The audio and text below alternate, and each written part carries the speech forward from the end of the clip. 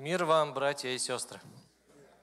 Давайте в этот прекрасный, тихий, спокойный вечер начнем наши размышления со Слова Божьего, которое записано в Евангелии от Матфея, 17 глава, с 1 стиха и далее. Мы обычно это место Писания читаем, когда у нас праздник преображения Христа, но мы сегодня его вне графика прочитаем и попробуем взять для себя какие-то уроки и в это время. Итак, 17 глава. «По прошествии дней 6 взял Иисус Петра, Иакова и Иоанна, брата его, и возвел их на гору высокую одних, и преобразился пред ними. И просияло лице его, как солнце, одежды же его сделались белыми, как свет. И вот явились им Моисей и Илья, с ним беседующие. При сем Петр сказал Иисусу: Господи, хорошо нам здесь быть. Если хочешь, сделаем здесь 3 кущи, тебе одну, и Моисею одну, и одну Илии. Когда он еще это говорил, се облако светлое осенило их, и сей глас из облака глаголющий: сей есть Сын мой возлюбленный, в котором мое благоговение, его слушайте. И услышавшие ученики пали на лица свои и очень испугались. Но Иисус, приступив, коснулся их и сказал: встаньте и не бойтесь. Возведши очи свои, они никого не увидели, кроме одного Иисуса. И когда сходили с горы, Иисус запретил им, говоря: никому не сказывайте о сем видении, доколе Сын Человеческий не воскреснет из мертвых. Аминь». Итак, сегодня мы живем с вами в время, в котором идет великая борьба за наше с вами внимание. Почему-то мне кажется, что раньше было как-то проще. Даже раньше, на каких-то 15 лет назад. Раньше у людей как-то много время забирало, тоже были заботы, забирало время работы, работа, какие-то житейские дела занимало время, семейные дела занимали время.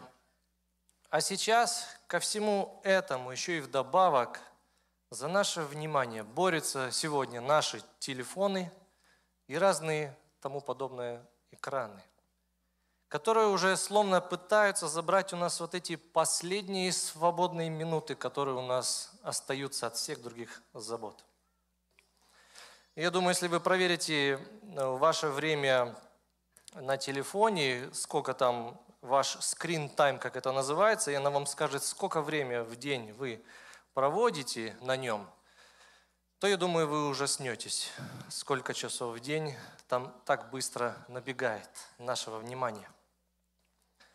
Мы похожи, как эта белка в колесе. Куда-то бежим, но стоим на месте. Потому что большинство из того, что мы делаем, она может быть и неплохо само по себе, но все-таки, надо согласиться, успешно отвлекает нас от главного для нашей души, от этого тесного общения с Богом. Когда Христос был вместе с учениками здесь на земле, мы только что прочитали, когда Он еще был в человеческом теле, Он понимал эту проблему человечества.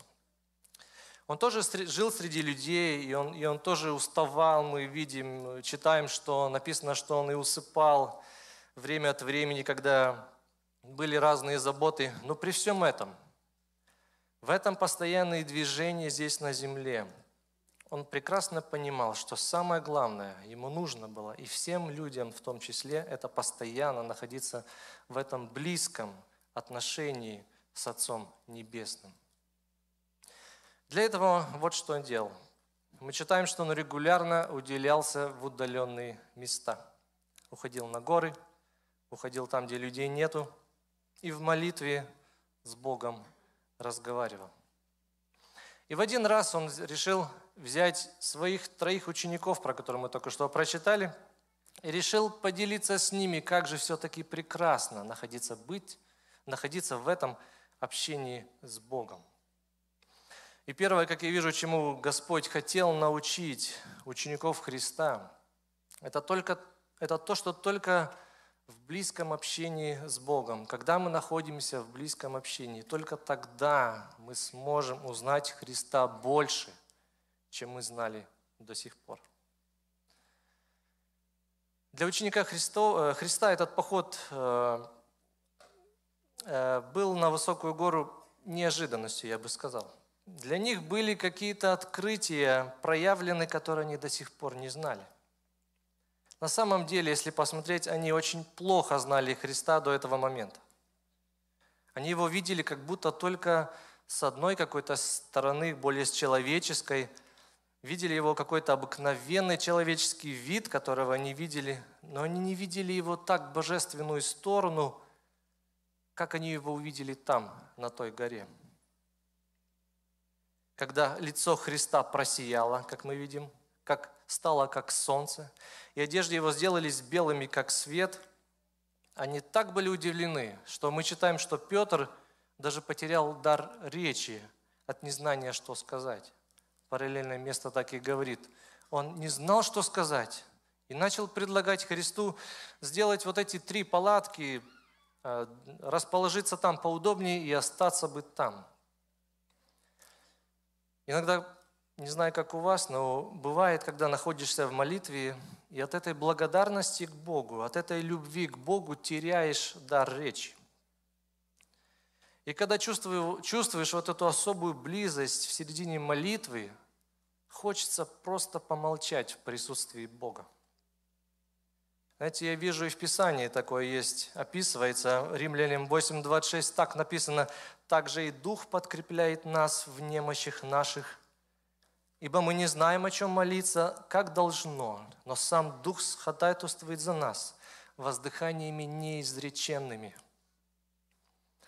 В такие моменты, словно сам Дух Святой помогает нам лучше выразить наше вот это внутреннее состояние, лучше, чем может выразить наш вот этот бедненький язык. Именно вот в этом уединенном общении с Богом в молитве, в чтении Его Слова, получается, мы узнаем Бога больше и начинаем видеть Его таким, каким раньше мы Его не видели. В общении с Богом для нас открывается Его величие с разных сторон. И мы больше начинаем понимать, насколько же все-таки велик Господь, и насколько Слово Его глубоко. И чем больше Его узнаешь, чем больше изучаешь Слово Божие, тем больше начинаешь понимать, как же мало ты все-таки Его еще знаешь. Как бы это парадоксально ни звучало, но чем больше узнаешь Бога, тем больше ты видишь, насколько глубина Его Слова не имеет конца, и какая великая Его любовь неизмерима нами, и какая великая милость Его проявляется намного больше к нам, чем мы сами этого можем себе даже представить. Знаете, еще что мы узнаем в этом личном общении с Богом, это узнаем волю Божью. Мы читаем, ученики Христа сначала увидели, как лицо Христа стало сиять, как солнце, одежды стали белее белого, и не успели ученики отойти вот от этих чудес, которые они только что увидели. Они еще увидят Моисея и Илью. И после такого переживания Петр предложил там остаться, всем надолго сказав: «Хорошо нам здесь быть». Но не успел Петр договорить свою мысль, как мы читаем, сам Бог перебивает Петра. Еще тогда, когда Петр говорит, Бог начинает говорить и говорит: «Сей есть Сын мой возлюбленный, Его слушайте». Другими словами, Бог Отец говорит ученикам: подождите, пока еще не воля Божья, чтобы вы тут остались надолго и чтобы вам тут было хорошо. Подождите, еще успеете быть в общении и с Моисеем, и с Ильей, и еще будет вам хорошо в присутствии мощной славы Божией, но не сейчас. Сейчас у вас другая задача. Ученикам еще действительно предстояло потрудиться, а потом еще кому-то надо было и умереть за Христа, а кому-то и в тюрьме посидеть, а потом уже в вечности эти прекрасные моменты со Христом и Его пророками. том присутствии Божьем ученики Христа узнавали волю Божию для себя. А воля Божья заключалась в том, чтобы прежде всего Христа надо слушать. И пока не искать себе на земле этих райских уголков. Знаете, это хорошее напоминание нам, чтобы и мы не пытались искать себе здесь райских уголков на земле.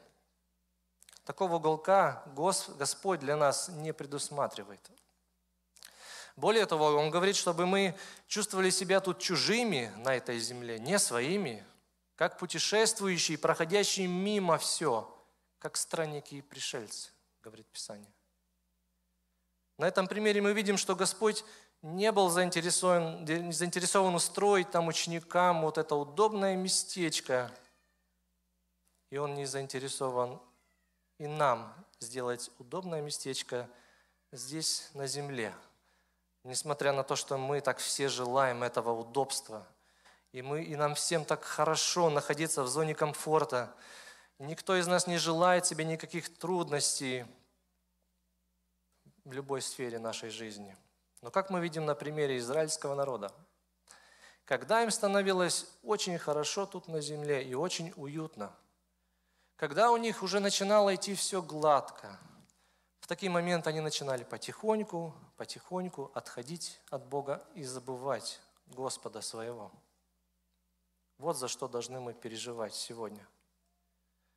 Чтобы когда вдруг нам стало слишком комфортно тут на земле, может быть, у кого-то хорошо идет бизнес, у кого-то появляется много финансов, у кого-то прекрасное здоровье, у кого-то перестали проблемы появляться. Когда все уже в жизни как будто налаживается, как мы говорим. Вместо того, чтобы расслабляться, лучше напрячься. Лучше напрячься и насторожиться, чтобы сердце наше в тот момент не начало забывать Господа. Чтобы вот эти житейские удобства не усыпляли нас духовно. Спокойное время, она всегда была более опасной для души человеческой, чем тревожные времена. Знаете, действительно, удобный матрас, он более усыпительный, чем какая-то деревянная лавка, не так ли? Итак, в этих библейских общениях с Богом мы можем больше узнать Бога, и мы можем лучше узнавать волю Божию, как мы уже сказали. И третье, что происходит, присутствие Божие преображает нас самих. Когда ученики оказались в присутствии славы Божией, когда они услышали этот голос с неба, они пали на лица свои, написано, и очень испугались, пока Христос сам не подошел и не успокоил их. Вот что делает особое присутствие Божье. Человек сразу падает пред Богом на свое лицо в трепете.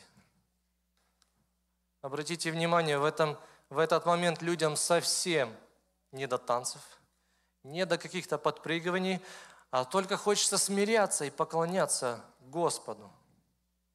К сожалению, сегодня много рекламируется, где присутствие Господне, особое присутствие Господне – это нечто другое. Это какие-то раскачанные эмоции, это какие-то эмоциональные переживания, основанные на чувствах в основном и обязательно вызваны какими-то внешними факторами, как музыка или какими-то другими сверхъестественными переживаниями. И акцент всегда делается на то, что если ты что-то особо чувствуешь, именно чувствуешь, значит, ты испытал присутствие Божье. А Библия говорит о другом. Присутствие Божие – это когда мы слышим Слово Божие, видим Его славу и сами начинаем преображаться. Присутствие Божие – это когда мурашки у нас бегают от Слова Божьего. А если у нас они бегают от какой-то трогательной музыки или от какой-то трогательной истории, которую мы слышали, скорее всего, это просто эмоции, и не надо это путать с присутствием Божьим. Люди, которые находились в присутствии славы Божьей, как мы читаем в Библии, такие как ученики Христа, как Моисей и другие пророки, они все падали на лица свои. от присутствия Божьего, от славы Божьей, и не могли даже пошевелиться. Вот что такое присутствие, настоящее присутствие Божие.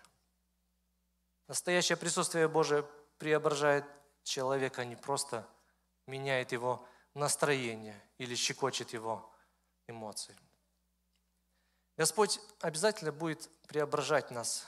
И как написано, «Доколе все придем в единство веры и познание Сына Божия в мужа совершенного, в меру полного возраста Христова». Вот цель Господа.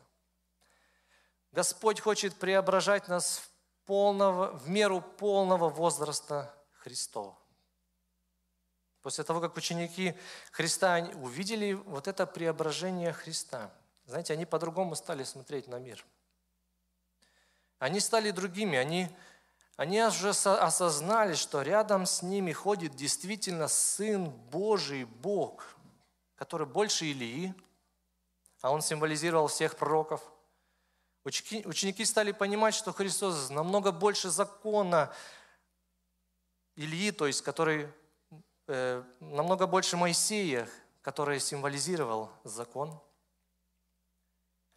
Вот это, наверное, и самое главное, чему хотел научить Господь через эту историю учеников Христа, через это событие, чтобы они поняли, что самым главным здесь на земле и самым главным на небе является то, что именно Его слушайте. Не Моисея, не Илью, а Его, Иисуса Христа, слушайте больше всего. Теперь для нас это значит, что мы все должны смотреть через Иисуса Христа. Все наше понятие уже стало христоцентричное, все через Иисуса Христа, все толкуется через Иисуса Христа. Итак, Христос будет преображать всех тех, кто будет идти за Ним. Но главное, чтобы мы сами этому Ему не мешали. Я думаю, самой большой помехой, которая может стать в этом преображении, это мы сами. Если мы будем Ему сами мешать и не будем преображаться в образ Христов, то что вы думаете произойдет? Я думаю, вы все знаете ответ. Мы все начнем преображаться во что-то другое, потому что мы всегда меняемся и всегда преображаемся. Если не Господь нас будет преображать, то будет преображать нас этот греховный мир. И мы будем становиться все более и более похожи на этот мир, как было сказано в первой проповеди. И будем ценить все более и более то, что ценит этот мир, а не то, что ценит Господь. И уже сами не заметим, как мы преобразились вместе с этим миром в что-то греховное. Но дай нам Господь, чтобы такого в нашей жизни не было. Дай нам Бог мудрости, чтобы мы подражали только Иисусу Христу, а не миру. Итак, Господь сегодня нам напоминает, что Он желает с нами иметь вот эти близкие отношения. Он желает этого. Сегодня вопрос стоит по-другому, а ты желаешь этого или нет? Насколько ты желаешь этих близких отношениях с Иисусом Христом? Он постоянно тебя и меня приглашает зайти на эту гору, где есть Его присутствие, где Господь будет говорить с нами через Его Слово, через Писание и через наши молитвы. Мы действительно все очень нуждаемся в этих близких отношениях со Христом. Потому что только рядом с Ним мы не будем усыпать духовно. Только через Его Слово, через Его молитвы мы сможем узнать волю Божию для нашей повседневной жизни. И только в Его присутствии мы сможем иметь вот это правильное состояние сердца, преображенное сердце. В Его присутствии мы начнем больше смиряться, как смирялись ученики. Будем больше иметь этого страха Господнего. Ученики Христа совсем другой взгляд на мир стали иметь после этого переживания. Да поможет нам Господь тоже иметь другой вид на мир после того, как мы уже встретились с Иисусом Христом. И для того, чтобы нам еще больше преображаться, нам больше нужно находиться в общении с Господом. Да поможет нам Господь в этом. Аминь. Помолимся.